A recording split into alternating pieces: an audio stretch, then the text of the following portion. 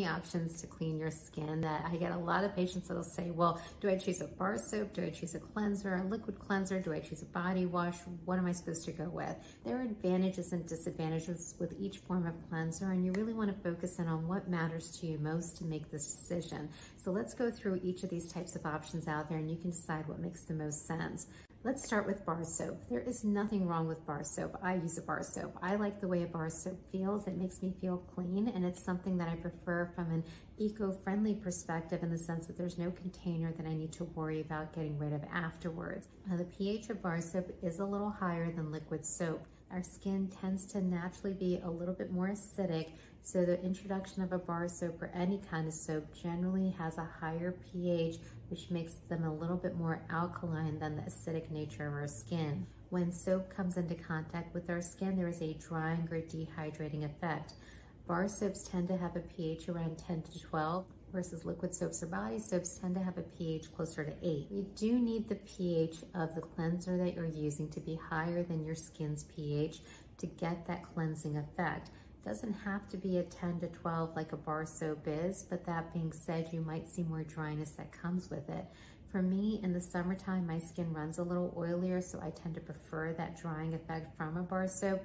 In the winter, I often switch over to a liquid soap, knowing that that dryness can be excessive, and I try to reduce it by addressing it through the pH of the product that I'm choosing to ensure that I get the results I need without having to constantly put on more moisturizer. Regardless of which soap you choose, whether it's bar soap or liquid soap, they generally have certain base ingredients in most products.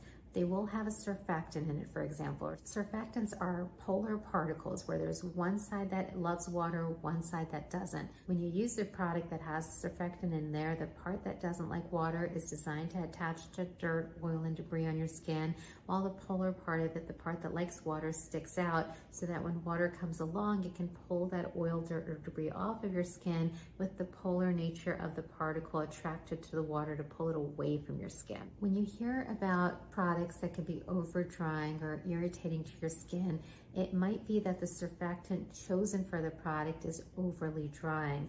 This is what we hear about with an ingredient called sodium lauryl sulfate, or SLS for short. It's not that it's a bad ingredient, it's just that it's very good at what it does, which is actually pulling away oil, dirt, and debris from our skin. And for some, yes, that can leave the skin feeling overly dry or dehydrated, so it may not be ideal for all skin types out there. If you see a product that is sulfate-free, it doesn't mean that it's better, it just means that they're using a different surfactant to achieve this result. This different ingredient is hard to say if it's harsher or better than the one that you're trying to avoid. So try to be cautious about marketing and understand what you're getting when you choose a sulfate-free product. But that being said, at least most companies out there that are being mindful of the reason that people are choosing sulfate-free products generally choose surfactants that are not quite as harsh or irritating as sulfates might be. So it usually is advisable that if your soap is over drying you out, whether it's liquid or bar soap, try to consider one that might be sulfate-free, but mostly based on the drying effect of the product.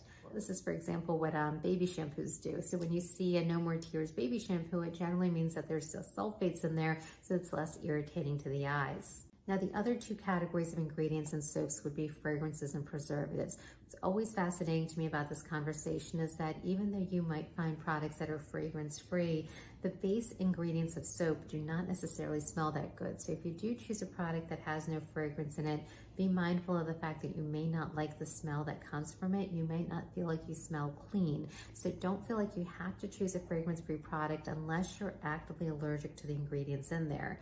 What comes up more in allergy testing for us when I do patch testing for skin allergies is preservative allergies. That's always fascinating to me because most people don't even know or recognize that that could be an allergy they need to be mindful of. But consider the fact that preservatives might be a bigger trigger, and if you're not sure what challenges you're faced with, talk to your dermatologist about patch testing so we can actually figure out what the issue with your soap might be. Is the soap so effective at removing oil, dirt, and debris that it's leaving you over dried? Does the cleanser have a fragrance in it that you might be actually allergic to? Or could it be that there's a preservative in the product that your skin is sensitive to that we need to make sure that you look for and avoid? knowing those 3 different possibilities will yield different results in terms of the product you choose is really important to dice apart detective-wise so that you make the right decisions for your skin. From an effectiveness point of view, the difference between bar soap and liquid soap is pretty negligible. I wouldn't choose the form of soap based on how clean you want to be. I would say though that if you have a buildup of oil on your skin and you're looking to reduce that tendency, then bar soap might be a better choice for you so that you get more drying out of it. I'd say the vast majority of people that are looking for more hydration that I come across as opposed to over drying their skin. So bear in mind that you might actually be one of these people that prefers a liquid version. It comes down to it though, I'd say most people would choose liquid soap versus bar soap based on their past experiences and what they're used to and what makes them feel clean. It's not that one is better than the other, but you may actually find that if the issue that you're struggling with soaps and cleansers is that they are over drying, that choosing the liquid versions of them, considering the sulfate-free versions of them, and then considering the possibility that if you really are still irritated by your product, you might actually be allergic to one of the ingredients so that we can do testing to figure out if that's possible. It just helps you navigate this process.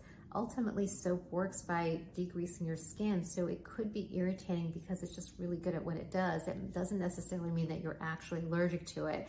And dicing apart some of these manifestations on the skin, clinically evaluating your skin, your dermatologist can distinguish between skin that is overly dried out versus skin that is actually having a true allergic reaction to it. They have 2 separate clinical pictures to them, and we can discern between that to help navigate your choices so that you don't go out there and waste a lot of money.